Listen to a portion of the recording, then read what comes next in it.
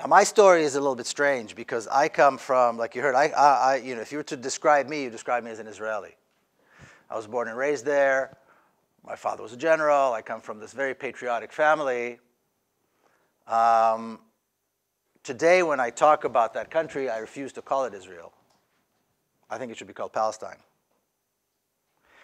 And when I say this, then people are often shocked because it represents a very one-sided perspective. And having gone through this process that I describe in my book as a journey of an Israeli into Palestine, I've reached a conclusion without any doubt at all in my mind that calling that country Israel is wrong. And we must all embrace the fact that it's Palestine. Now, the journey that I had gone through, this idea of a journey of an Israeli in Palestine, forces us to think about, first of all, what is Israel and what is Palestine? Is it one place or two? And the way it's portrayed quite often is that there's an Israel and there's a Palestine and there's a conflict. Like there's a war. Some people call it a war. Well, that's another thing. Some people call it a war. But when there's a war, it usually means there's two armies fighting. But there's only one army there. It's the Israeli army. Palestinians never had an army. So it's not really a war. So is it one country or two? Is it one place or two? And then if you look at a map from before 1948, so a map that's maybe 75 or 100 years old, it says Palestine. If you look at maps today, it'll say Israel, and maybe some of it will say Palestine. It might have two names. So what's going on here? This is really confusing. The only way to get a good grasp of what is going on is to kind of do what I did, which is take that journey and to kind of talk to the people and to see the other side. And for me, the other side was Palestinians. So the country used to be called Palestine. Now it's called Israel. And something happened that, that created that reality. How does a country go from being called one thing to being called another thing? How is it that 100 years ago, or even less than 100 years ago, the vast majority of the people who lived there were Palestinians? It was considered an Arab country. Today, it's considered, a lot of people call it a Jewish country. How does that happen? That's kind of strange.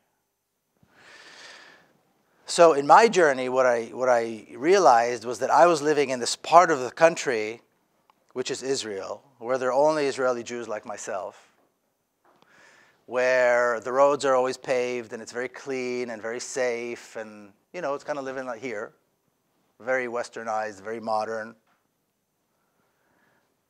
But 5 minutes away from where I was living, in a completely different reality, in a completely different sphere, were other people. They spoke a different language.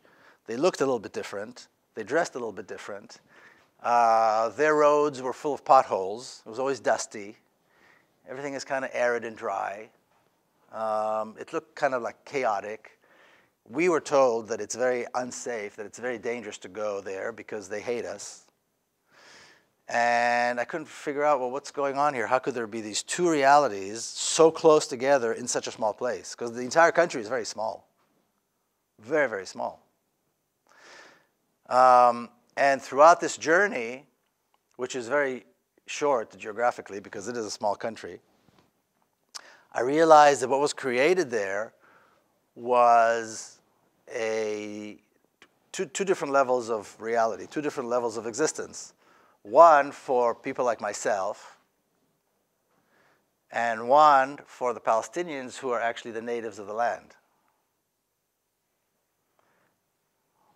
Now, I was taught, and I'm sure many of you heard this, that Jews have a right to live in Israel because it's their ancient biblical homeland, that the Jews used to live there thousands of years ago, the ancient Hebrews, and then they were kicked out, and then they returned. 2,000 years later, which is a little bit strange. But what happened in the 2,000 years in between? What happened there? Who are the people that have lived there? How, you look at pictures of Palestine from 100 years ago, you see cities, you see a lot of people, they're thriving, there's an economy, there are newspapers and movie theaters, and there's life. You look at pictures now, and you look at the Palestinian side, it looks terrible. And you look at the Israeli side, and it looks really, really nice. Something happened in the process, and to me that was really troubling. What happened in the process? How could the process that many of us, me first of all, primarily, but everybody around in America and the West in general, considers to be a really good thing, a fair and just and positive thing, which is the so-called return of the Jews, how could it have created such a terrible reality for other people? What was the process? So, to fast forward to where we are today, as I look at it, and what I saw and what I realized throughout this journey, is that there are two narratives, there are two stories, there are two histories. And they can't both be right, because they're diametrically opposed. One story talks about the right of the Jews to return and their heroic kind of resurgence into the world and having their own state and their own identity and so on.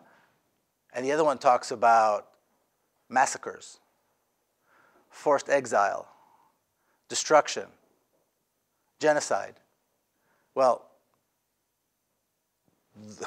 these two stories can't live together. You have to pick one. And how do you pick one?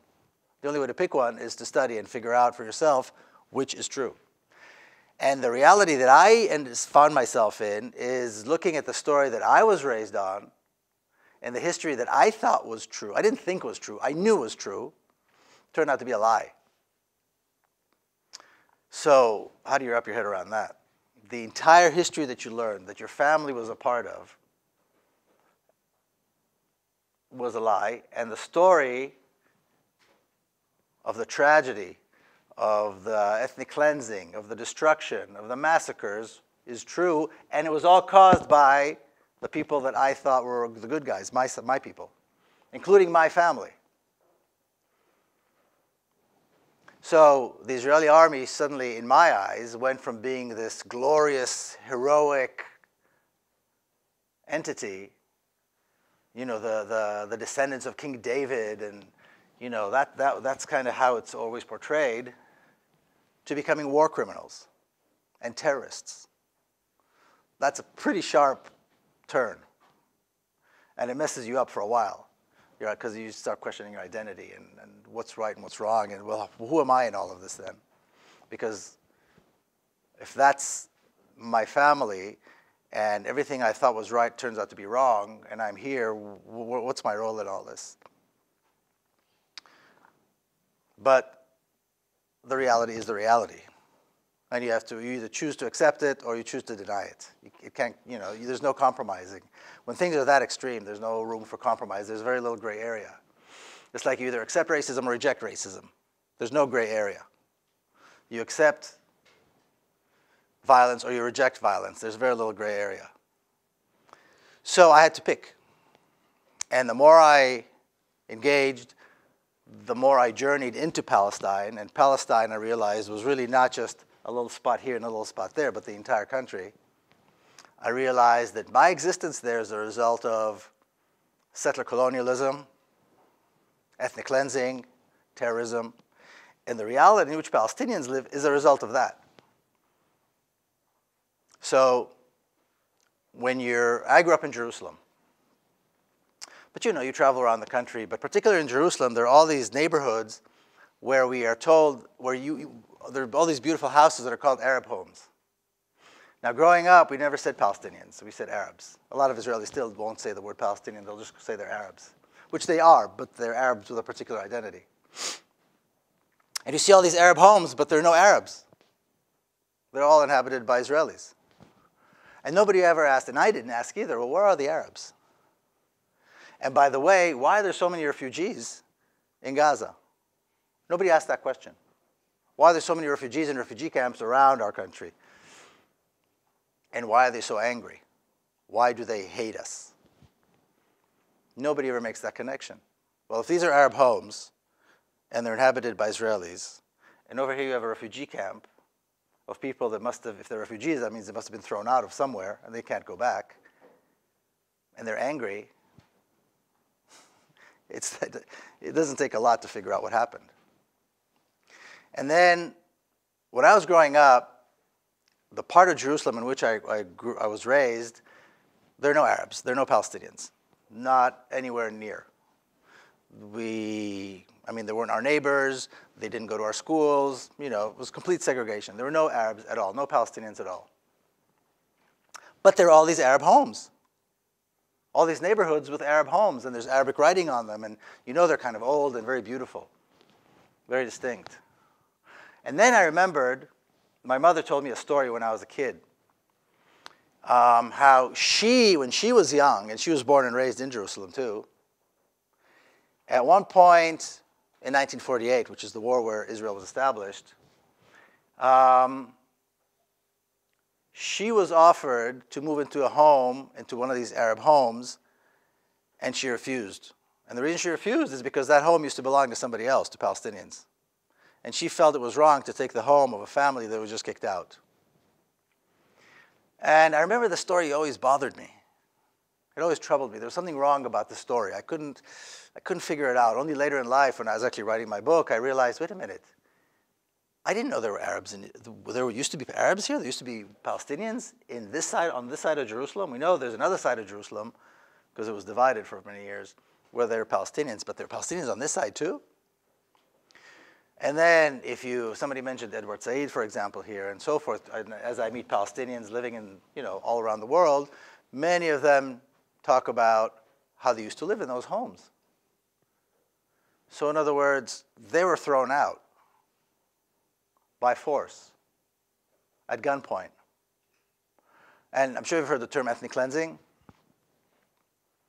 The part of Jerusalem that became the Jerusalem that I grew up in, that became a part of Israel, was very thoroughly, very effectively, the result of ethnic cleansing. Not a single Palestinian family, not a single Palestinian person was left. They were all kicked out. And for most Israelis, that part of Jerusalem was Jerusalem because it was Israeli. We never thought about it. It was just the Israeli part of Jerusalem. And then there's the Arab part of Jerusalem, which is East Jerusalem, which is very different. So, you begin to come to terms with the fact that you're like the whites in the South here in the United States, or like the white people in South Africa. You're the perpetrator, maybe not me personally, but the reality in which I live, and the people that I know were the perpetrators of a terrible crime, a war crime, ethnic cleansing, genocide, and so on. Now we're looking at a reality where the United States gives Israel something like almost $20 million a day. That's more money than any country, anybody gives anybody, I think, in the world. Think about it. That's a lot of money. Multiply it by, 365 days. Multiply that year after year after year after year. Figure out how much money that is. It blows you away. I mean, the absurd amounts of money. And I grew up in Israel. Israel's not a poor country. It doesn't need foreign aid. I mean, there's some poor people, some rich people. Just like any other normal Western country.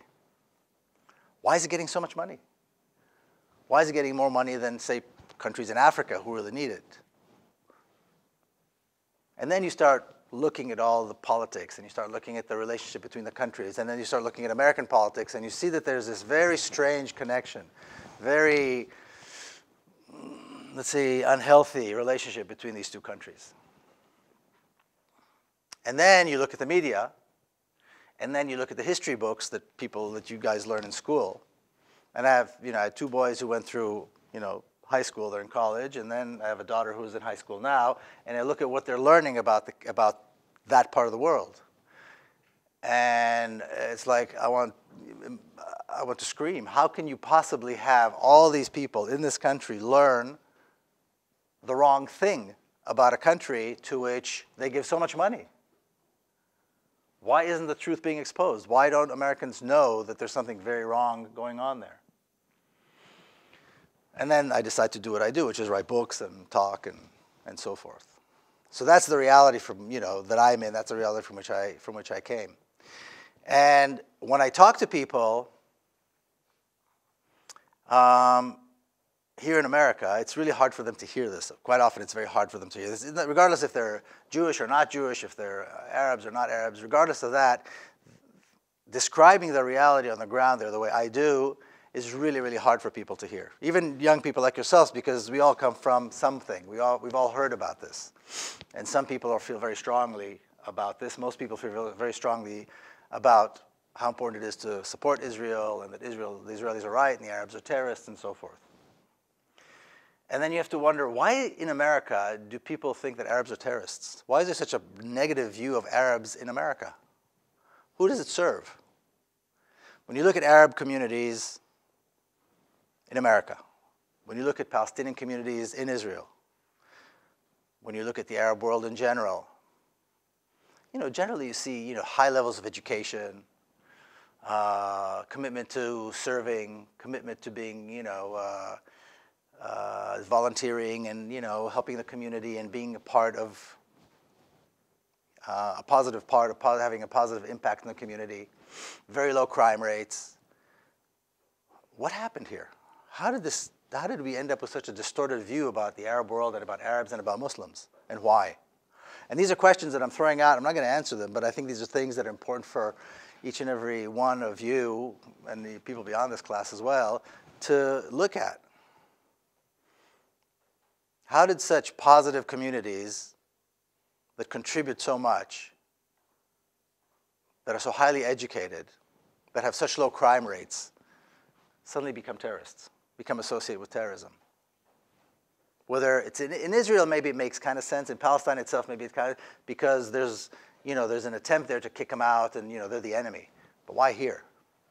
Why is there such a negative view of Palestinians and Arabs in general here in America? And then you start to connect the dots, and you see there's you begin to understand the reality in which we live, and why is it not represented fairly in the press? There's this. In Myanmar, we all hear about the genocide and what's going on there. Why don't we hear anything about Palestine? Students are up in arms about the lack of gun control in America and the massacres that we see in schools. This happens in Palestine. Israelis do this in Palestine all the time.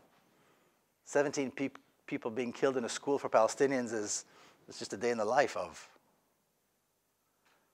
There's a Palestinian girl who's not much younger than you guys, who's in prison because she kicked out a bunch of soldiers from her house. She's been in prison for 3 months without a trial, and she's facing a very long prison sentence once she is tried. Her name's Ahed Tamimi. Maybe you heard about her. Why doesn't anybody say anything about that?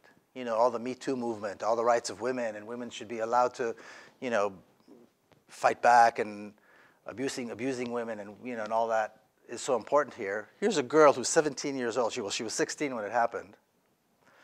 Armed soldiers invaded her house, invaded her room. She kicked them out, literally, and then slapped one of the officers, which is exactly what she should have done. I have a daughter. I would hope my daughter would have the courage to do just that if men were invading her space and her home. She's in jail for that.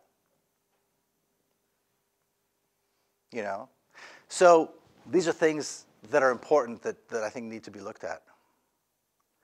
Now, I'll tell you a little bit about my new book. The new book, which just came out, Injustice, is in a way kind of answers a lot of these questions, because that is a story of something that has taken place here in the United States. So Palestinians are being persecuted and killed by Israelis. In a way, it makes sense. Whether you agree with it or not, it makes sense, because there's this reality over there, very violent reality going on over there. But why here? And then one day I heard the story about 5 Palestinian Muslims who are in federal prison. And these guys were part of a charity organization, a relief organization that was called the Holy Land Foundation. And the Holy Land Foundation was at one point the largest Muslim charity organization in America. So they raised funds mostly to help Palestinians in need. But they also helped in other places. They helped after the Oklahoma City bombing. You guys must have heard of that. They provided relief after 9/11. They provided relief wherever there were natural, disasters, floods, earthquakes, here in the U.S., around the world. They're very active. And they were highly regarded and respected charity. And then, after 9/11, a few months after 9/11, President George Bush came out and closed them down and announced that they are a designated terrorist organization, a terrorist funding organization. In other words, that all their money was being given to terrorism or to terrorist organizations, and therefore they had to be closed down. So they were closed down, all their money, all their assets were frozen, and they were designated themselves a terrorist organization. Now, the United States has a process where they designate organizations or people as terrorists, and then they are on a list. So after 9/11, everybody thought, well, obviously the government's panicking. Obviously the government's got to show that they're doing something, so they just round up the usual suspects, and it'll all blow over. It'll be fine. And when the government does something like that, we as citizens have the right to sue the government and say, excuse me, you made a mistake. This is wrong. We're not a terrorist organization. We want our money back, and we want the designation as a terrorist organization to be taken away. We did nothing wrong. So they hired lawyers, some very good lawyers, and they sued the government. And when the government does something like this, they have to go to court and show, what's the proof? It's called an administrative record, with all the proof that the government has against you or against them. And all they had were photocopies of faxes that were sent by the government of Israel.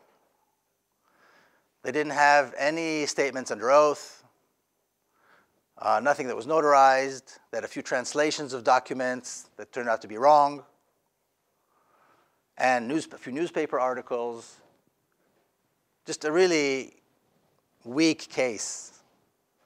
No real concrete evidence. So the defense team put together all the evidence to show that these guys did nothing wrong. Every penny that they raised, you could see exactly where it went, and it all went to charity. It all went to relief.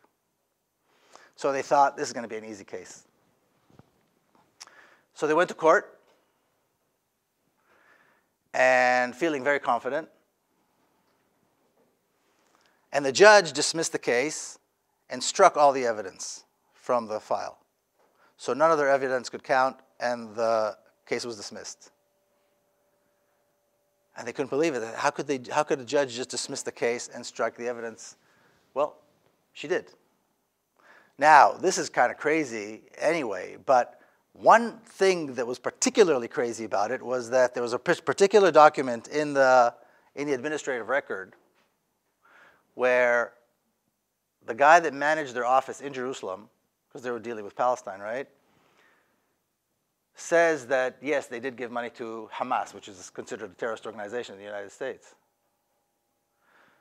So the lawyers thought, okay, this is a problem. If their own manager on the ground says that they gave money to Hamas, then they're supporting a terrorist organization, right?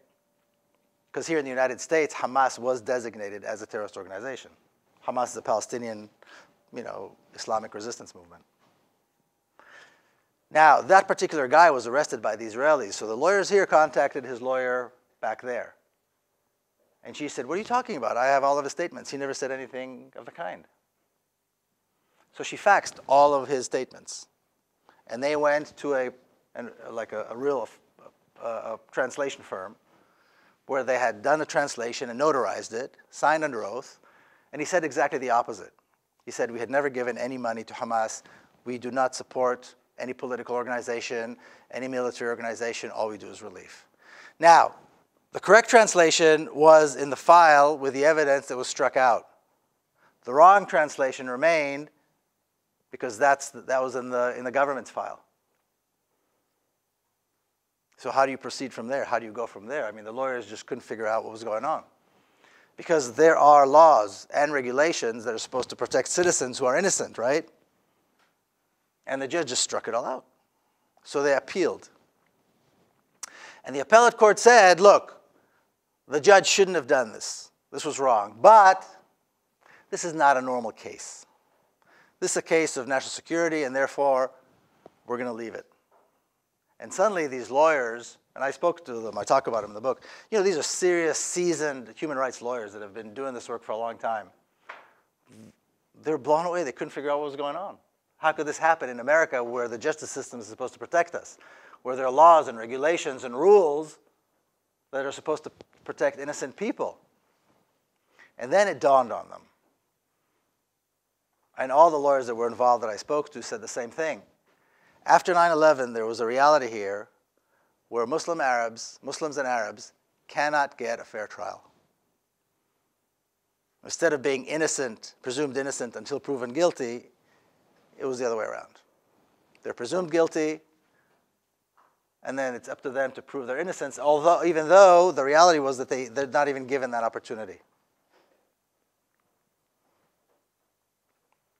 So you have to wonder, what's going on in America? Is the justice system corrupt, politicized, or is it pure and clean and just the way it's supposed to be? Are there political prisoners in America? Is there a problem with political persecution in America? Because most people think there isn't. Most people think this is a real democracy. So what's going on? Then what the government did is they started preparing a criminal trial against these guys. And the lawyers thought, why a criminal trial? They did nothing wrong. Their taxes were in order. Their papers were in order. Every dime that they got was accounted for. What could they possibly charge them with? It was clear that they didn't give money to Hamas. They didn't give money to terrorism. What could you possibly charge them with? And the problem was this. The President of the United States said that these people are terrorists. The President of the United States shut down the organization and said that that is a designated terrorist funding network. Now everybody's got to prove that the President was right. The fact the President said it, even though he had no proof, is a problem. But now he said it. So the government has to do everything it possibly can to quickly create a case. So then they said, well, you know what? They actually didn't give money to terrorism. That's right. But because they gave money to help poor Palestinians, that in a roundabout way helped the terrorists. And so that's why they gave what is called material support. Material support means they gave stuff. They gave some kind of support that in the end ended up helping terrorism. And that's what they went to trial with. They went to trial saying, well, they didn't give money directly to Hamas. They gave money to others, and that helped Hamas. So they said, well, the two main examples were this. One was that they were helping orphans. Now, you got to hear this to believe this. I mean, it's beyond belief. They had a program where they're helping Palestinian orphans. Now, why are there so many Palestinian orphans? Because Israel was killing a lot of Palestinians. So there was a serious orphan problem. So they said, you see, the reason these kids are orphans is because their fathers were terrorists. So if you're going to help these orphans, you're not only supporting the terrorists, you're encouraging more people to become terrorists. So the theory was, well, if you're a father and you know your family is going to be taken care of, then of course you're going to join a terrorist group and blow yourself up, right? I mean, wouldn't you do it? All of us? Anyone would do this, right? Makes perfect sense. And they had real experts. People who sit on think tanks in Washington, D.C. say this. It's well known that if somebody knows their family is going to be taken care of, then of course they're going to join a terrorist organization. It makes perfect sense. Now, besides the fact that that's utterly racist and complete nonsense, they took a look at the actual cause of death of the fathers of these orphans. And not a single one died as a result of what you might call terrorism. Not a single one. And then what I did, I took a look at the list of Palestinians who participated in what was called suicide missions, which is something that hasn't happened in a very long time, but there were several years where that was a big problem. None of them had children. So either way you look at it, the orphans did not become orphans as a result of terrorism. So supporting these orphans has nothing to do with that. But in the court of law, this stuck. And this was permitted. Then the other thing they were saying, well, they were helping the families of Palestinian prisoners. Israel has thousands and thousands of Palestinian prisoners, which they call terrorists. So I took a look, and you can see, if you look at the list of the Palestinians that are held by Israeli jails and what they were charged with, the vast majority were never charged with acts of violence. They're all political prisoners. So we're talking about the families of political prisoners, not terrorists. So even in that, it has nothing to do with supporting their families. It's not supporting terrorism. Supporting the families of political prisoners. What could be wrong with that? So that was the kind of case that the government presented. And it took 2 trials. The first trial, they weren't able to convict. The second trial, they convicted all of them. And these are 5 men who are sitting now, as we speak, in federal prisons. And they received sentences from 15 to 65 years. From 15 to 65 years in federal prison. So when I heard the story, my first reaction was, well, it doesn't make sense. So then I looked into it. I started meeting their families. I started communicating with them in prison. You can email people in jail.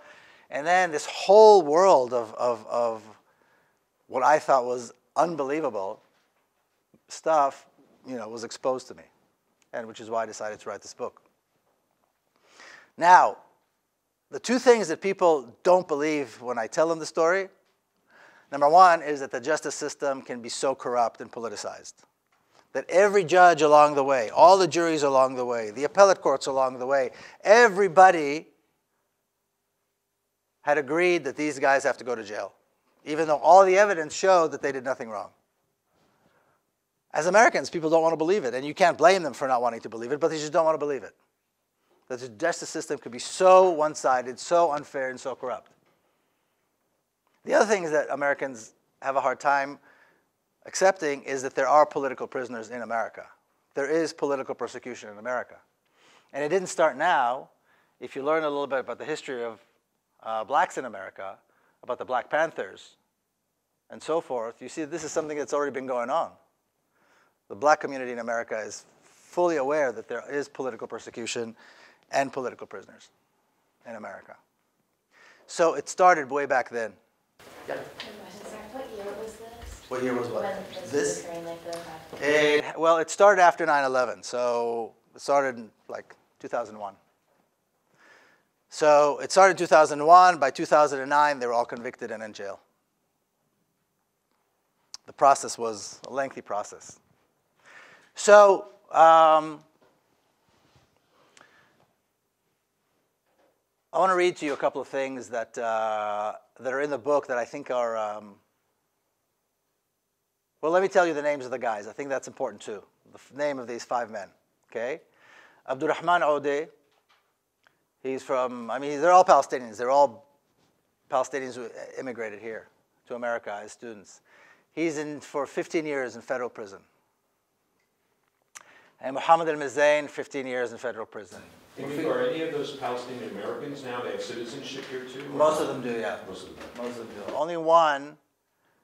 Only one of them, he was in the process while this happened, so he never got the citizenship. And now it's a problem. Mufid Abdul Qadir got 20 years. Shukri Abu Bakr got 65 years. And Ghassan Ilashi got 65 years. And I was able to meet 4 of them in prison. For the 5th one, Ghassan Ilashi, for some reason, the prison authorities would not permit me to see him. I don't know why. Because when you go to visit a prisoner, you have to apply and so forth. And they have to approve you, and then you're placed on a list of approved visitors. Now,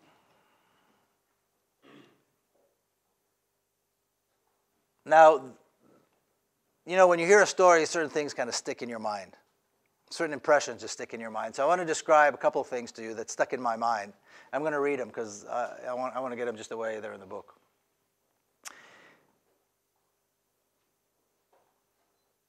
Now, they were actually arrested. They were actually arrested in 2004. So, there's a process there. And this is one of the impressions that stuck in my mind. 20-year-old Zaira Abu Bakr was still in bed in her parents' home when she heard the banging on the front door. She looked at her phone and noticed several missed calls and a message from her friend, Noor Elashi. She opened the message from Noor first, and it contained one word, Aju. Aju in Arabic means they came. In other words, there was something that they were anticipating for many, many years. And when it actually happened, all she had to say was, basically, it's here. They came. So she didn't have to explain who they were.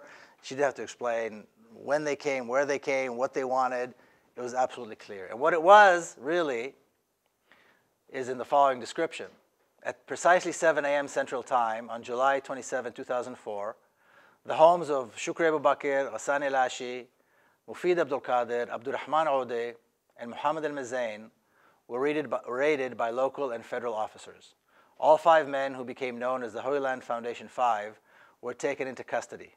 4 years and 2 trials later, all 5 were sent to federal prison, serving sentences ranging from 15 to 65 years. Holy Land Foundation was at one time the largest Muslim charity organization in America. And on December the 4th, 2001, it was shut down by President George Bush without due process, using a presidential executive order. Federal agents raided the charity's offices and seized all the documents, assets, and funds of the organization, as well as personal property of the employees. Now, all the documents that were taken were classified.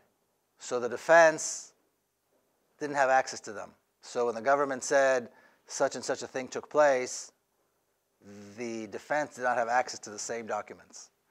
They also learned that these guys' phones were tapped. And all of their conversations were transcribed. And because they were Arabs, they spoke Arabic, and so they had to be translated.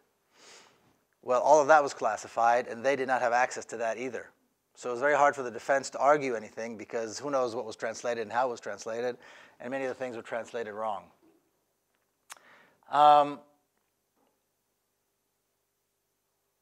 And I want to tell you just a little something personal about, not all of them, but a couple of them. So the first one that I was involved with was Shukri. He was the CEO of the charity. And he's the first one I communicated with. And I dedicated the book to his daughter, Sanabil. And so I'm going to read you a couple of the emails that he sent to me, just so you get an idea of what kind of person he was. He wrote to me, Miko, we're out of lockdown this morning. I took advantage of my solitude to finish up some important readings that included revising my memorization of the Quran and an introduction to neuro-linguistic programming. And then he says, the first book I read in the first months of my incarceration, where I was in solitary for 3 months, was Man's Search for Meaning by Dr. Viktor Frankl. It's a very well-known book. I don't know if you've ever heard of it. He illuminated his secret to Holocaust survival, how to turn one predicament into human achievement, and how man's main concern is not to gain pleasure or avoid pain, but to seek meaning in his life. And then he talked about his daughter, Sanabil. He said, with Sanabil out there fighting 3 chronic killers, holding on as strong as she could, waiting for her daddy to come home was heartbreaking. I knew I wasn't coming home anytime soon. Then about a year later, he wrote to me the following email. He said, Sanabil is on her deathbed fighting for her life. She was born very ill, and so she was ill her whole life. At this point, she's 25, 26. Please keep her in your thoughts. Her mission on earth is about finished. She says she won't go before she can see me. And I said, baby, I'll always be with you no matter where or when you go. And then a few days after that email, he sent me the following email. In the name of Allah, the most merciful, the most compassionate, Sanabil passed away on Tuesday, May 14, 2013, at 2 a.m. She went peacefully and gracefully. She will be buried today. I praise Allah for what He had allowed me to keep with my remaining daughters and my wonderful wife, Wujdan. And of course, the prison authorities didn't allow him to see his daughter one last time before she died. So this is the kind of reality, this is the kind of personal tragedy that this case represents. So we've got this bigger story, Israel-America relationship, which is all the politics of Israel and Palestine and how the United States is involved with that. Then you've got the whole judicial issue, the court system, the judges, the justice system that turned against them. And then you've got a very, very, very heartbreaking personal story. And each one of them has a personal story that's similar to that, that's kind of like that. And what I try to do is touch on all of them because they're all important. We need to really feel just how tragic this was and what effect it had on the people and the community. Like I said, the Arab and Muslim community, and particularly the Palestinian community. And then understand how the justice system works and when it doesn't function, and the politics that are behind this. People often ask me, so how's it going to end? Well, there were 2 trials, at the end of which they were all found guilty and they were all convicted. They went to the appellate court. The appellate court agreed that there were a lot of mistakes made during the trials, but they upheld the decision of the judges, and so they didn't do anything. The Supreme Court refused to hear the case. And then before President Obama left office, there was an attempt to try to get him to commute their sentences and deport them. And there were several countries that were willing to accept them and give them citizenship. Because the common knowledge is, outside of, I guess, the courtroom in Texas where they were convicted, is that these men did nothing wrong. And this case was an incredible miscarriage of justice. So there were several countries that were willing to accept them and give them citizenship, but President Obama wouldn't do it. He wasn't willing to do it. And I didn't think he would. When the process was going on, some people asked me if I thought he would do it. I said, no, he's not going to do it. There's not an American president alive that would commute the sentences of 5 convicted Palestinians, convicted on terrorism charges. So what's going to happen? Nobody knows. I wrote this book hoping that people would read it and there would be some kind of an outcry saying, this is a terrible injustice, let's do something. Because what typically happens in cases like this is that 100 years later somebody apologizes. And then they erect a little statue for them, like Sacco and Vanzetti. Some of us are old enough to, the case of Sacco and Vanzetti, 2 immigrants that were, wrongly charged of murder. Then 100 years later, some governor says, oh, this was a terrible injustice, and let's put a little statue in their memory. Well, they're dead now. Nobody cares. So that something will happen while these guys are still alive and so forth. And I think that their status as political prisoners is exactly the same as Palestinians who are held by Israel in Israeli jails, who are also political prisoners. And I don't think any of them are going to be released until all of Palestine becomes Palestine again. Until all of Palestine is free and Palestinians can live and the country is called Palestine again, the way I believe it should be called. So that seems a pretty daunting reality because Israel is a very strong country with a lot of support. Israel does not want Palestine to become Palestine again, certainly. Most Americans agree with Israel, so this seems pretty hopeless.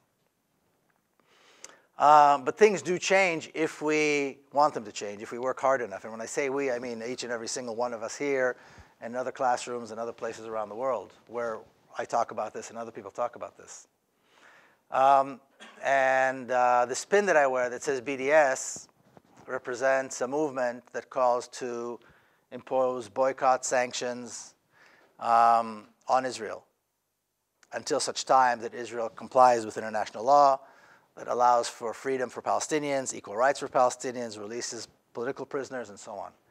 So if anybody here is interested in freedom and injustice and that sort of thing, and feels that they stand on the side that opposes racism and opposes violence, then I would invite all of you to take a look into that. Go online, Google BDS Palestine, and get involved and get engaged, because so much of our money, all of our money here, goes there, and so much of that money, well, I would say all of that money, goes to impose a terrible injustice and a terrible tragedy on the Palestinian people, that all of us are really responsible, whether we like it or not, for the injustice. We all have a hand in it because it's our money.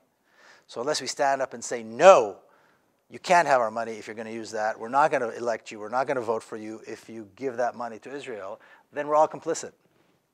It's an absurd reality where we're guilty of something even though we did nothing, but by doing nothing we're guilty because this is America. So I'd invite all of you to take a look at this, Google, look at BDS, look at Palestine, learn more about it, and if you agree with what's going on, that's one thing. But if you disagree, as I expect you would, then do something about it. Anyway, I'll end here. You guys might have some questions. Thank you very much. What is your relationship with your families? Like, how do they feel about you sort of disowning Israel? Well, that's interesting. So my family went a little bit into this journey that I went into. For example, my father was a general, but after he retired, he started talking about how Israel needs to make peace with the Palestinians. Based on this idea, which you may have heard, which is called the two-state solution, where Palestinians will be allowed to have their own state in a tiny part of Palestine and then make peace with Israel. And then he became kind of a champion for Palestinian rights, but within that framework. And so most of my family is kind of agrees with that framework. They don't reject Israel the way I do. They don't reject the idea of settler colonialism and racism to the extent that I do. So our conversations go up to a certain point, and then after that, there's no point in talking. So I'll come back from, protesting with Palestinians and having tear gas and bullets shot and stuff like that, and then I'll go home to the very safe and clean and almost weird reality, which is a half-hour drive from there, and nobody asks any questions. Nobody really wants to talk about it. This girl that I talked about, Ahid Tamimi, her father is one of my best friends. And I was just there 2 weeks ago, and I spent a few days with him, 4 days or something. And when I came home, nobody wants to talk about it. They hear what they hear on the news, and everybody has their opinion, but there's really not a lot of conversation about this because it's a dead end. There's nowhere to go. So we have a relationship. I mean, I have a good relationship with my family, but it's on this particular issue, it's pretty tense. And I think that's kind of typical. I have an advantage because, like I said, most of my family is a little bit more advanced into this issue than most Israeli families. So it's not like there's a disconnect or people hate each other or anything like that. But I've gone beyond what's most people's comfort level within Israeli society. Yeah. You tell the story about your sister and your niece. Yeah, okay. So one of the things I talk about in the book, these guys in Injustice, they were accused of supporting Hamas. What's Hamas? So I talk a lot about what Hamas is in the book. Hamas is the Islamic resistance movement, the Palestinian resistance movement, but that came out of the Islamic movement.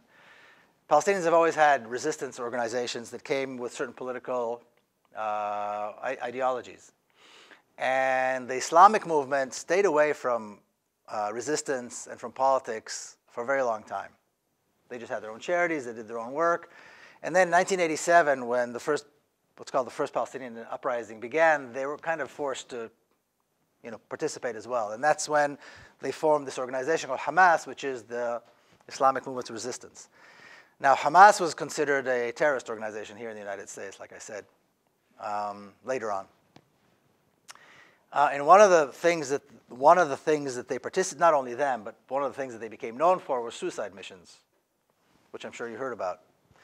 And in 1997, in a suicide mission in Jerusalem, my sister's little girl was killed.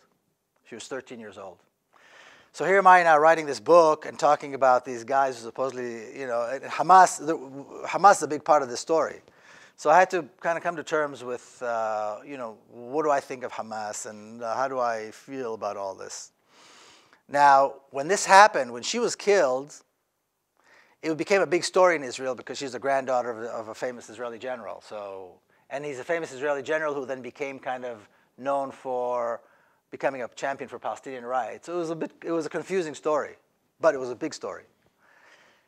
And then, so of course, my sister's house was full of journalists from all over the world, Bob Simon was there. I mean, everybody was there. And they wanted to know, what about retaliation and revenge and all this? And my sister came out, her mother, who just lost her daughter, and she said, no real mother would want to see this happen to any other mother. Don't talk to me about killing more people. Killing people as a response to the death of a child is insane.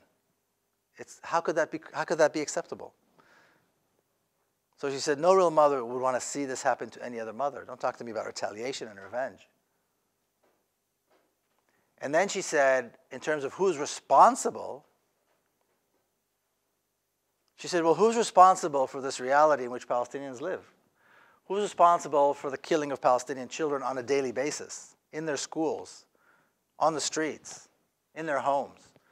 Who's responsible for the fact that for all these years Palestinians have had no rights, no access to water, no freedom? That thousands and thousands of Palestinian fathers, mothers, and children are in Israeli jails. We are. The Israeli government is. And so she said, I hold the Israeli government responsible for my child's death. Because you can't hold people oppressed, deny their rights, deny them water, kill them, and expect that you'll do nothing in return. Expect that there'll be no price to be paid. So yes, this was her daughter, this is my niece, this is a girl that we all knew and loved. And it's very personal. At the same time, you can't just focus on the personal. You have to see the big picture, particularly if you want to see it end. So that was her response. Number one, the Israeli government is responsible. Number two, don't talk to me about killing more people. So this whole issue of Hamas for me was, it helped me come to terms, actually, when I wrote this book.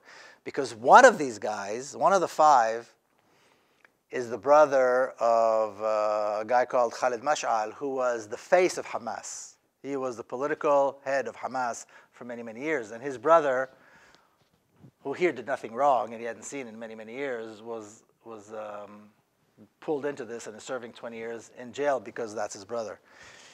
So anyway, there was a lot of, I had to come to terms with Hamas, with the death of and I also, the more you dig, the more you find out, the more confusing it becomes, and so it kind of forces you, when you write, to come to terms with a lot of things you didn't think you had to come to terms with. So it was a very good process for me. But anyway, that was my relationship and my connection with Hamas had to do with that.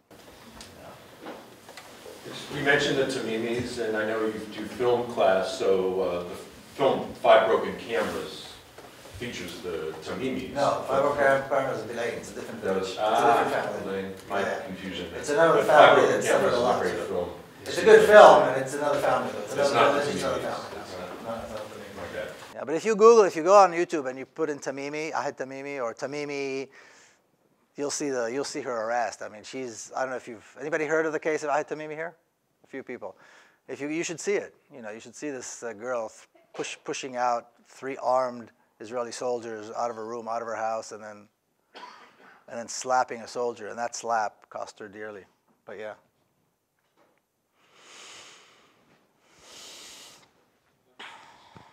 Yeah. So, for students, could you explain to them a little bit? You mentioned the problems with water and also curfew, sort of notions they might not.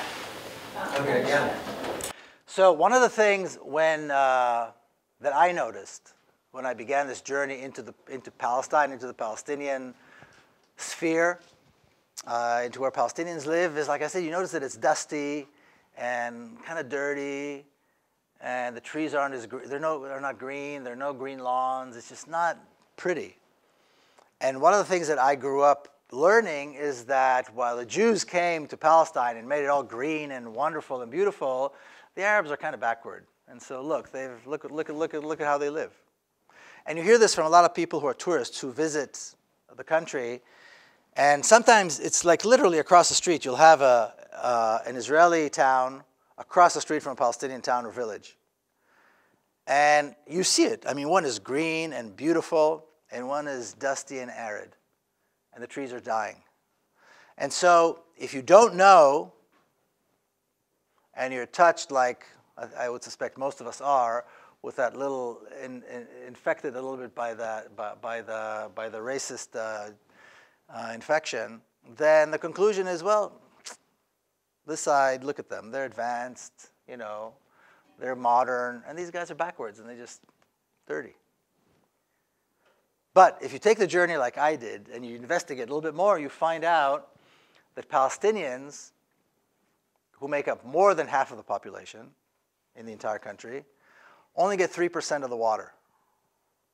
So all the water is allocated by a water authority, which is an Israeli water authority. They're responsible for the water. They allocate only 3% of the water to the Palestinian population, which I'll say again makes up more than half of the population.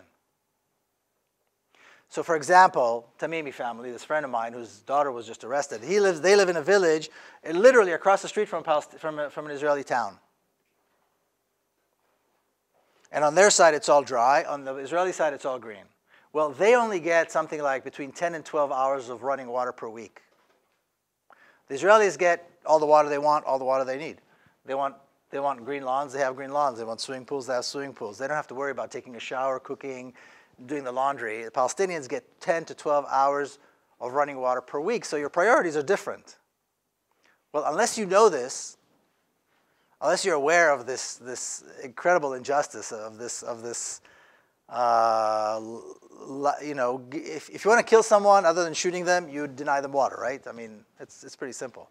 Unless you're aware of this, the assumption is, well, there's something wrong with these Arabs. And look how wonderful. And you hear this from people who visit all the time. Look what a great job the Jews have done. Look what a terrible job the Arabs, the Palestinians are doing. Okay, but very few people takes the next step, the extra step to say, well, why is it like this? And unless you do, you're not going to know. Another thing that the Israelis do use a lot is curfews and closed military zones. So curfew is a curfew. Nobody's allowed to leave the house. That's it, curfew. Nobody's allowed to leave their house from a certain time to a certain time until the military commander says so. And if anybody leaves, they get shot. So that happened. It doesn't happen that much now, but it used to happen a lot. And a lot of Palestinians, quite often what they would do is, after people already went to work, the military commander would come and declare a curfew. So nobody's allowed to leave the house. Nobody's allowed in the streets. Well, the people already went to work didn't know that. When they come back, they're violating a curfew, so they get shot. And there are quite a lot of way too many stories to relate of things like that. But what they do now is they close the military zone. So there could be a protest. And what's a protest? A protest is a march. People march with flags, with signs, you know, against the oppression, against Israelis stealing land and so forth. And then the military commander comes up and he says, well, this is a closed military zone. Everybody get the hell out. And you go, what do you mean closed military zone? This is their land. And they come up with a piece of paper. And I had a story once which was so absurd. This is just a few months ago. I was in Hebron, which is an ancient city, a Palestinian city. And there's the main thoroughfare of the old city of Hebron, which used to be this bustling business center with shops and all that, is closed to Palestinians. Israelis are free to drive and do what they want, but all the shops are closed, sealed, because the Palestinians are not allowed to be there. So we did this action with a friend of mine, Asa Amro, who lives there. He's a local activist. And we went and bought a bunch of fruit and vegetables in the market outside or somewhere else, and then came back and we lined, it was myself and a group from Veterans for Peace were visiting, and we stood on the sidewalk, and it's like a ghost town. It's all closed. There's nobody there. We stood on the road with vegetables and fruit, and we're pretending to sell vegetables and fruit, right? I mean, it's a ridiculous sight. I mean, you have to see it to believe it. And Veterans for Peace are a bunch of really old guys. I mean, it's, old guys with ponytails. So it was kind of a really funny scene. No harm to anybody. Just standing there with cauliflower and lettuce and tomatoes and stuff like that. But to make a point, in less than 5 minutes, and there's a video, if you look it up, you can see it on YouTube. In less than 5 minutes, you would think that Osama bin Laden showed up. Commandos, special forces, police, the secret police, the security agencies, everybody came. You would think that Osama bin Laden, they caught him. And here we are, a bunch of old guys, me, I'm not that old, but you know, and we're selling cauliflower and lettuce, and as the soldiers are there, you know, trying to take away the cauliflower from us, one of the officers, a young guy, shows up and he says, "Closed military zone." What do you mean closed military zone? What are you talking about? So he shows me the piece of paper. So Isa, my Palestinian friend, goes, now it's in Hebrew. Palestinians don't read Hebrew, but it's all in Hebrew. So he says to me, read and tell me what it says. Is there a date? I'm looking at it, there's no date. Is it signed? It's not signed. So we tell the officer, this is nonsense. It's not dated or signed. What are you talking about? So this young officer goes off, and I'm following him, and he signs it and puts the date. Now it's supposed to be signed by a general. He's nowhere near being a general. I'm going, what are you doing? You just signed this. This is nonsense. But that's it, closed military zone. As a Palestinian or somebody who supports Palestinians, you have no say. Besides, you should see the amount of weapons they bring. These are commandos. And you go, you bring commandos to this? You can bring 2 cops and tell us to shoo, and we probably shoo. They bring an entire platoon of commandos, plus the police, plus everybody else. And everybody's like, machine guns. We're not talking about, you know, it's beyond belief. But they use the closed military zone. They will do it in somebody's house. They'll come up and say, this house is a closed military zone. What does that mean? The people are not allowed in. They're not allowed out. They use demolition orders. I have Palestinian friends who have a demolition order on their house. Well, what does that mean? It just means that one day the army is going to come and destroy their house and give them like an hour notice. And there are, in Jerusalem alone, there are over 15,000 demolition orders. It's in one city. And, you know, countless and countless. And they show up, you have an hour to get all your stuff and you're out. They come with bulldozers, destroy the house. Sometimes what they'll do, and you're going to think I'm making this up. I'm not making this up. Sometimes what they'll do is they'll give the family a choice. Either they have to just demolish their own house, or if the military does it, they're given a bill and they have to pay for the demolition of the house. So they have a choice. So this is just how absurd and horrifying this reality is. And this is not, what I'm telling you now is just the day in the life of. There's nothing strange or unique about this for Palestinians. This is the day in the life of. Happens every day to you, to your neighbors, to your best friend, to your cousin. And that's not even beginning to talk about, say, bombings and shootings and killing of people. This is just, you know, making life unlivable. So again, I invite all of you to take a really close look at why the government of America, the United States government, has such close ties to the government of Israel and why they're giving them so much money. Because I don't think any of the things that I told you about today were things that you'd want your money to go to. Well, I would hope not anyway. So these are things, this is all important stuff for you to think about.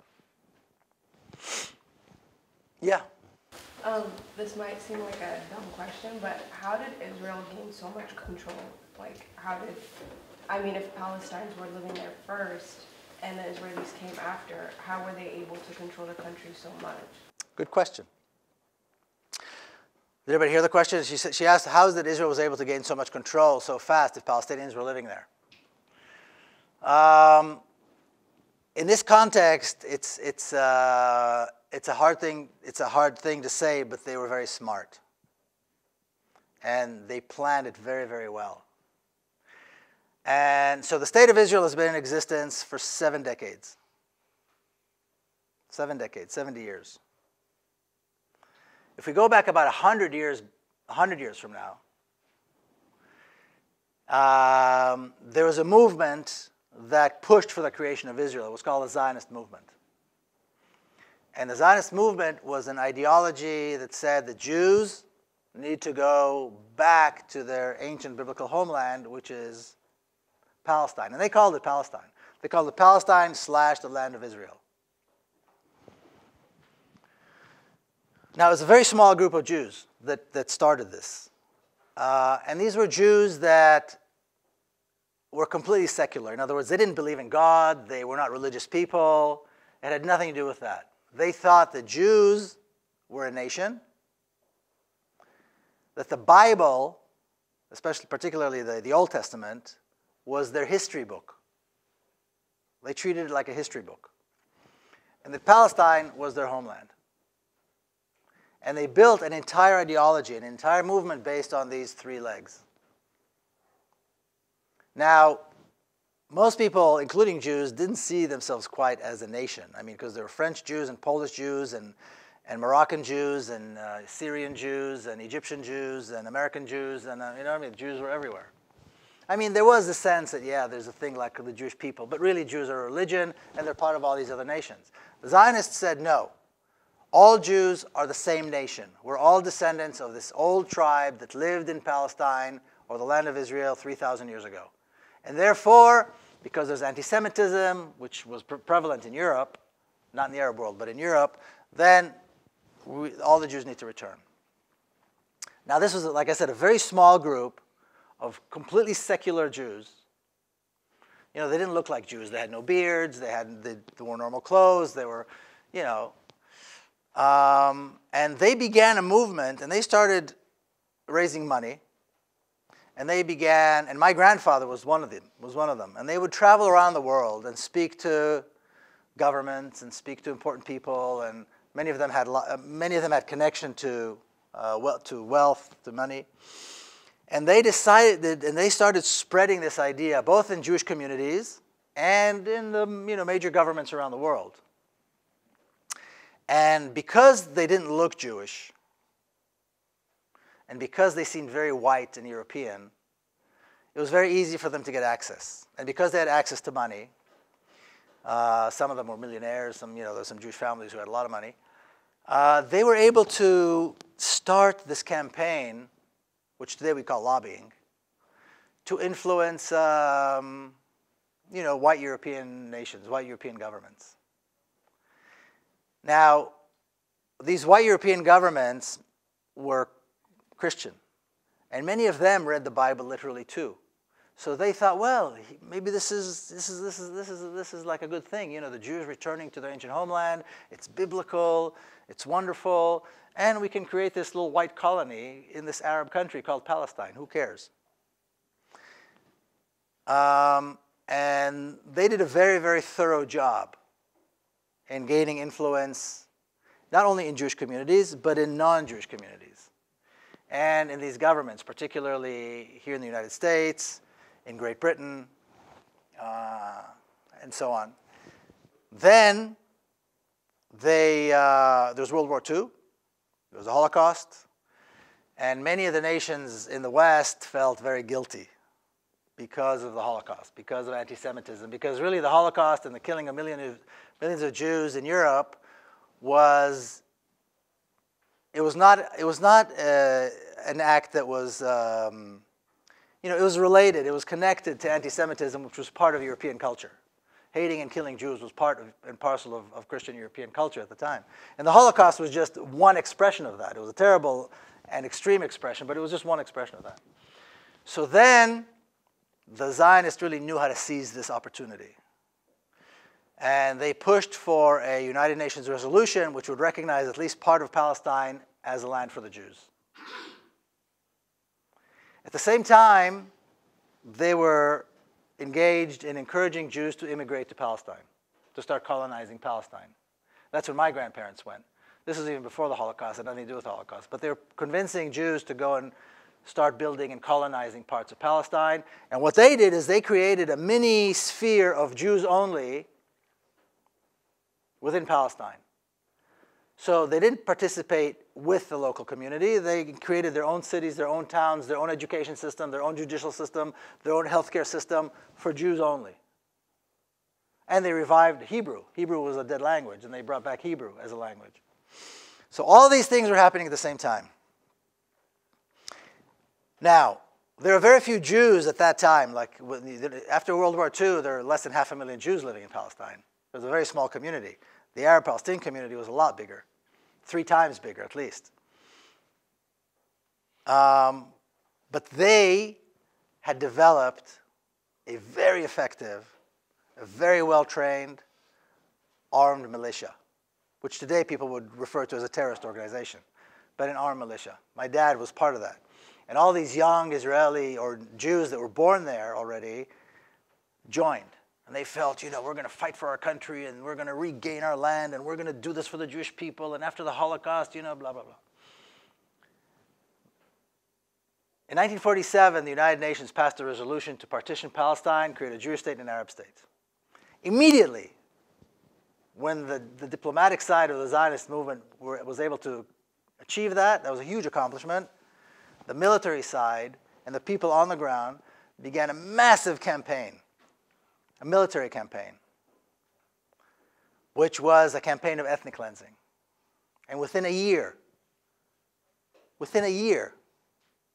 they destroyed the vast majority of Palestine and kicked out the vast majority of Palestinians.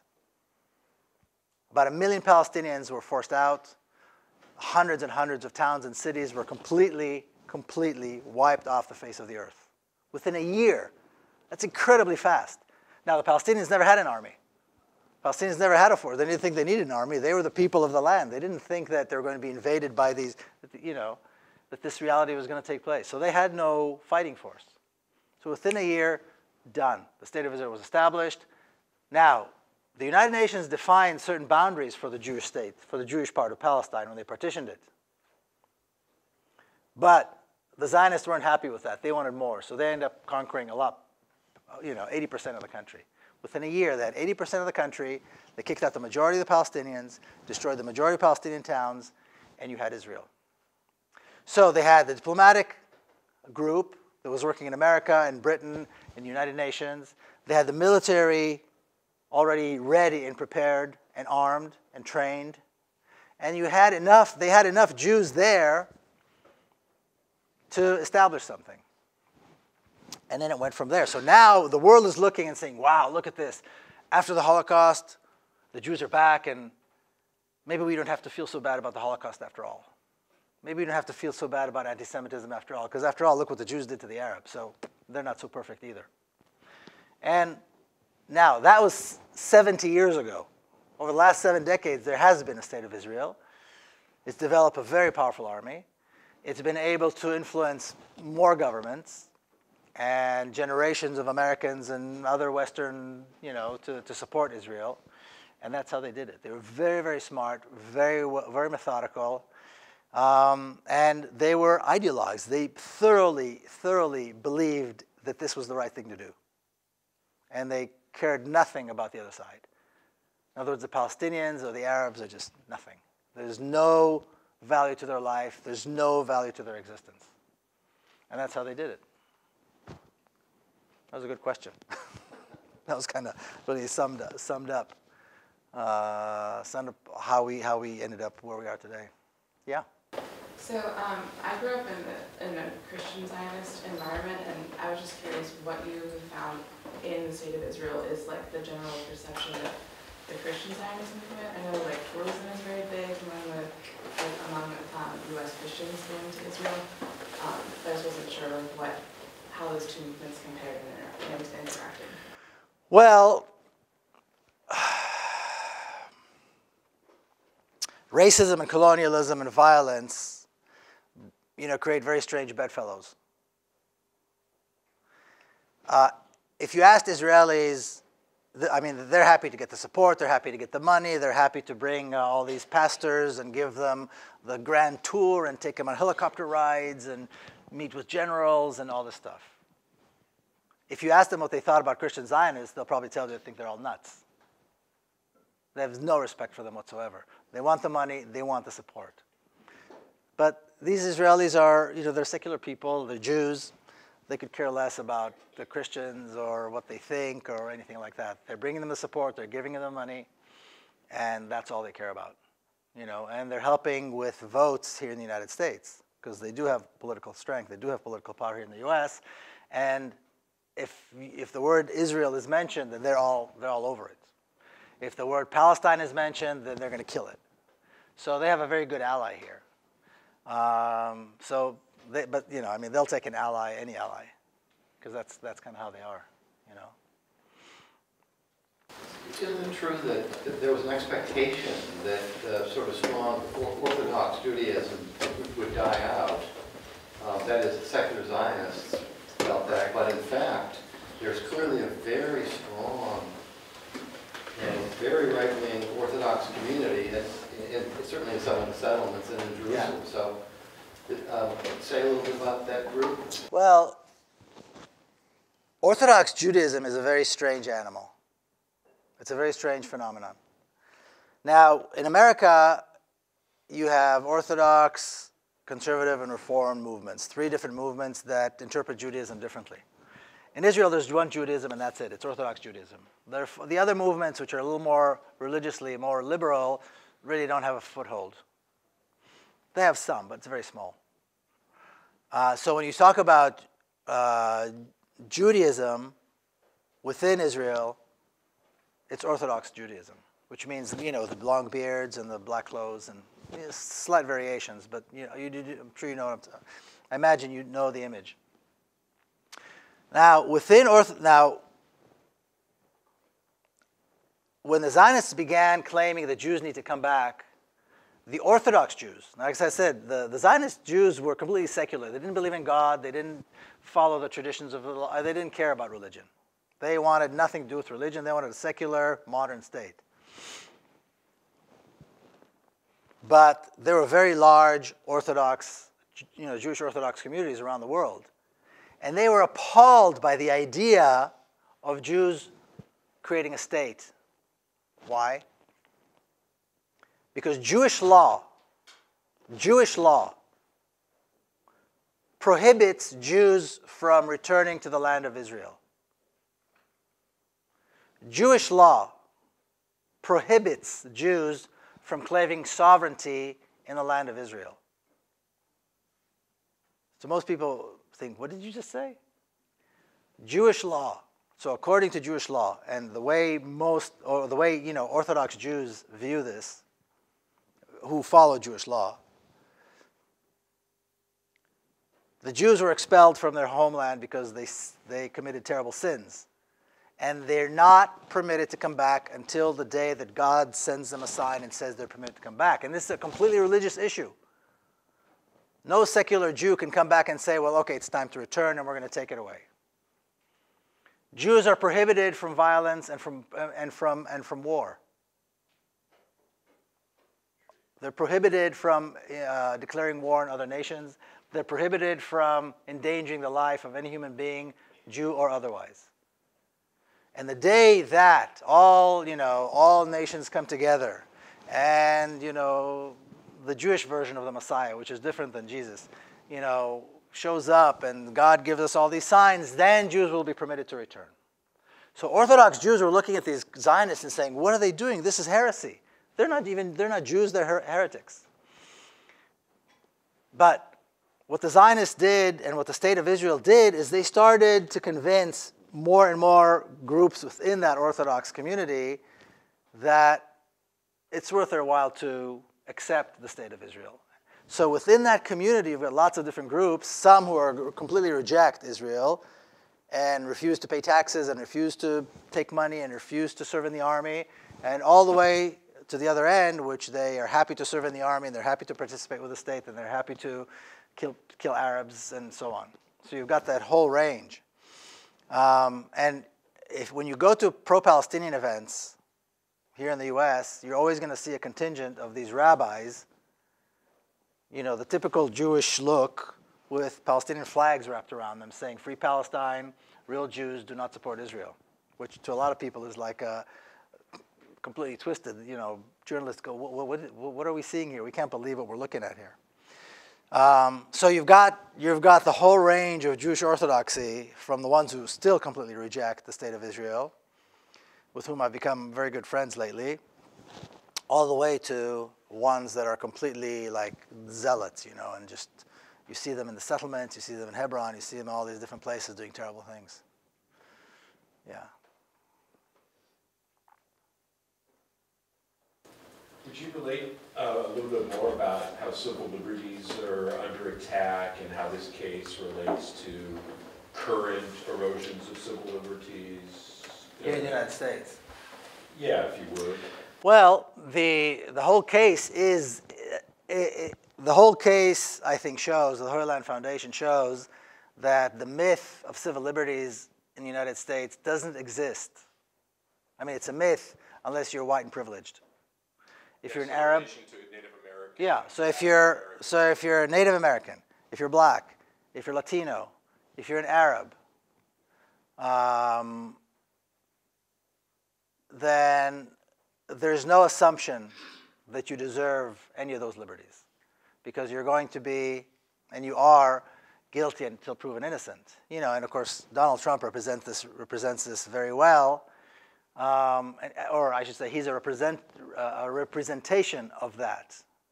You know, a judge can't be fair because he's a Mexican, and Trump wants to build a wall. So that's the end of the story. You know, maybe you remember that case. You know, the San Diego judge who happens to be, you know, of Mexican descent. He shouldn't be a judge, and he shouldn't be on the case because he's Mexican. Therefore, he is, you know, he can't be fair. So I mean, that's the case. But that, you know, to most Americans, don't want to hear that. And in a lot of cases, white privileged Americans don't want to believe that that's the case. You know, we created a democracy here. Well, if you create a democracy, then how do you explain the reality of blacks in America? How do you explain what happened to the Native Americans? How do you explain the reality of that Latinos have to live through? How do you explain what is happening to Arabs and Muslims now? So I think that when we say the erosion of civil liberties, it kind of portrays this reality as though there were civil liberties. And I think to these communities of color and minorities in this country never had these liberties. You know, when I tell this story to black Americans, they're not surprised. They've lived through it. They've seen the federal government. They've seen their own people, political prisoners, accused of murder, accused of terrible crimes, serving decades in prison, and they were innocent. You know, same thing with Latinos, same thing with other minorities.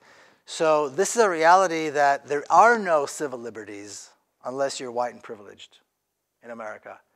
And the assumption that everybody enjoys these liberties and they're somehow being eroded now after 9/11. I mean, some are being eroded after 9/11, but to many communities, they never even existed. In other words, these liberties, these rights never existed in America. And it's a wake-up call. And when I see this on the faces of you know, white privileged Americans, because I was a white privileged Israeli. So I remember the shock I went through when I realized I live in this racist apartheid reality in my homeland where I was born and raised in Jerusalem. I was appalled. You know, I mean, it really messes you up. At one point, you just run away from it and say, no, these guys are all liars, they're terrorists, they're whatever. So a lot of people go through that process. So when Americans are presented, and I say white Americans are presented with this case, the reaction is usually, yeah, but they must have done something. They must have done something. It can't be that they're completely innocent. They must have done something. Well, show me. And what I did in the book, by design, is I actually put the court documents, the transcripts from the trial, so people can read for themselves. It's not me saying that there was an injustice. Read the transcripts and see for yourself what goes on in a courtroom. It is beyond belief. I read about 30,000 pages of court documents. And I would have put all of them in the book, but then it would have been, you know, a very, very, you know, too big to carry. You know, you have to read the actual goings-on in the courtroom, the witnesses, the testimony, the cross-examination, to believe how crazy it is, how unjust it is, what an unbelievable, what an egregious case of injustice this was. And there's no big deal. There's a judge, there's a jury, there are witnesses. Some of these witnesses are you know, well-credentialed terrorism experts. Like I said, sitting in think tanks in Washington, D.C., advising the president. And you go, this is what they came up with? In a court of law? And then these guys are convicted? Well, there it is. You know, it's not me saying it. Look at it. So the assumption that these liberties existed which is also why several of the lawyers were so shocked they wanted to quit the law. The defense lawyers, they just wanted to quit the law. Now, granted, they were all white, privileged Americans, and so they were shocked to see just how unjust the system was and how biased it could be. So there we are. We have a lot of work to do. Well, what you're saying is that just as you had a long journey to explore your own history, that's what we have in this country, right? And it's a question whether we want to explore it or not, whether we want to develop the truth.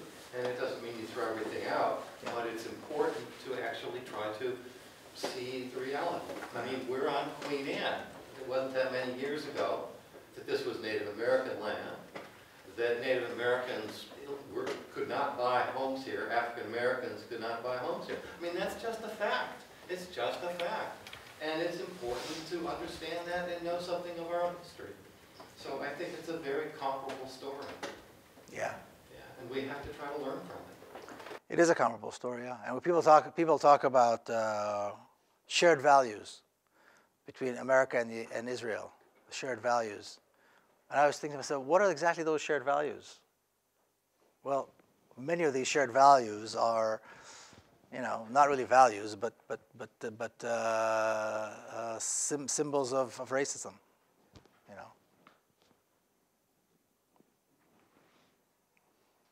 But don't be depressed. Act. The important thing is not to let this bring us down. The important thing is when we realize something that's horrifying, that's shocking, that's wrong, not to be weighed down by it, but to be encouraged to act. Everything's changeable. When you think look at the reality of blacks in this country and look where it is today, it wouldn't have happened if people didn't act. I mean, it's far from being where it should be, but, the reality is very different. And it's up to people to act. School shootings, suddenly high school kids are up in arms. Good. That's exactly the right reaction. That's exactly you guys should be up in arms. I mean, everybody should be up in arms. All these school shootings. You're up in arms. You have to stand up and demand. Demand what you think is your right. Demand what you think should be done to fix it. Vietnam War. Some of us who are older here remember, Vietnam, South Vietnam. Does anybody even know that there was a South Vietnam today? If you look at, most people don't even know that there was a South Vietnam. There was an American president not that long ago who swore that the United States would never forsake its most important ally in Southeast Asia, South Vietnam. A couple of years after that, there was no South Vietnam. It was gone. The war in Vietnam was like a big thing. God knows how many were killed. Vietnamese and American forces. Mostly Vietnamese, of course. And other nations in Southeast Asia as a result of this. Today, nobody even knows there was a South Vietnam. There's a Vietnam, And it's interesting because here in America, you don't really quite learn that. In other countries, you learn of the American defeat in Vietnam, which really it was. It was a massive, humiliating military defeat, which was really inevitable in a way when you think about it. But I mean, things change because people demanded. Americans demanded to get out of Vietnam. End of story. And the American president had to do it because he couldn't go anywhere. He couldn't step out of the White House. Of course, he was brought down by breaking into the Watergate Hotel, not for war crimes, but, as long as he was brought down. So there are, the option to stand up and change things is always available, especially for privileged people. Stand up and make a statement. Stand up and say something. Yeah. Yeah, I was thinking about South Africa because you have apartheid in South Africa and blacks were not allowed to vote. And then they had the transition, they had public protests, they had sanctions, they had outcry. And in the end, now in South Africa, no matter what the color of your skin, what group you're from, everyone gets a vote. And when you say, I can imagine a future with Palestine, I'm wondering if what you're referring to then is a place where everyone has the right to vote. Not only vote, but the right, absolutely, the right to live free, to have water, to not be killed, not be arrested for what you think and your opinions. Absolutely, yeah. I mean, South Africa is probably the closest equivalent to what's happening in Palestine, and the call for boycott and divestment and sanctions against Israel is based on the same call which eventually brought down the racist regime in South Africa. The smart thing that the Israelis did, though, in South Africa they called it apartheid, which is a bad name. I mean, it's really a bad name. So you go against apartheid, you go for freedom, that's great. In Israel, it made it now you have to say that you reject Israel. Well, not a lot of people feel comfortable with that. It's kind of biblical, it's kind of nice, it means Jews, we don't want to go against Jews, maybe it's anti-Semitic. So just from that perspective, kind of a PR perspective, it's hard for people to do, But really, that is exactly what it is. Israel is apartheid. Apartheid is Israel. It's the same thing. We need to reject one just like we rejected the other. And not look at it in kind of biblical and, emotional terms. But just go after it because it's unjust, You might not want to go here because it is complicated. It's all complicated. People want to know what they're up against. So why does the power structure of the United States give all this money to Israel? Well, that's the $20 million a day question. I think it's because the political system here allows for lobbies. And so there's a very strong lobby. There are two strong lobbies in America, and they're both equally destructive. The NRA and the Israeli lobby. And they both have total disregard for human life, in my opinion. And they are incredibly powerful. Now, when we say lobby, I think a lot of times people imagine a bunch of guys in suits in Washington, D.C., talking to staffers and talking to members of Congress and giving them, brown envelopes with cash and stuff like that. That's not what lobbying is. Earlier when I talked about high school textbooks and the way they portray the reality in Palestine, the reality in the Middle East, when you look at the way the media covers it, when you look at the way members of small city, members of councils of small cities in America are taken to tours in Israel by this lobby. When you look at the fact that pro-Israeli groups fund police chiefs of American cities to go to do special training in Israel so that they know how to come back here and deal with blacks and terrorists and others here in America. That is how lobbying is done. So you take people one at a time by the hand, give them the tour, show them how we deal with terrorism, and show them how wonderful we are, and then they come back and they do the rest of the work.